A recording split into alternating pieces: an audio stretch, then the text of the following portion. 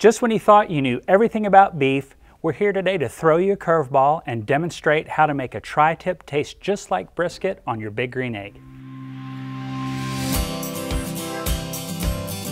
We're back at Outdoor Home, and as I mentioned before, we're here today to show you how to do a brisket style tri-tip low and slow on your big green egg. But first, let's talk about the tri-tip.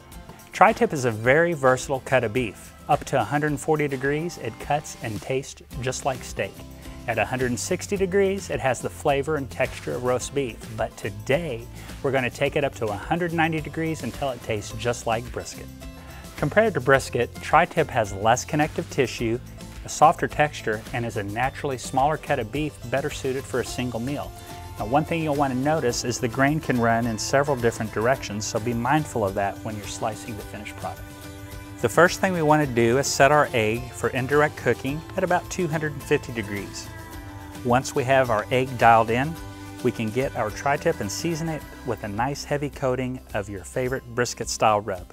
Today we're using Big Green Egg's Ancho Chili and Coffee rub, along with the sweet and smoky for a combination that should produce a tasty bark.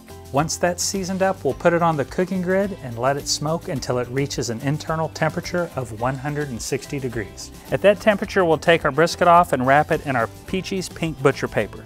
Unlike aluminum foil, this porous yet durable paper allows steam to escape during your cook, ensuring your bark stays crispy while keeping the contents protected. Then we place the tri-tip back in the egg with the same settings as before until the internal temperature reaches about 190 degrees.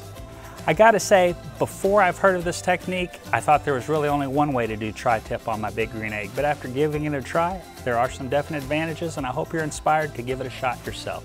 So come on out and talk to the experts. We're just off South Campbell on Tracker Road. Outdoor Home, where outdoor living is always in.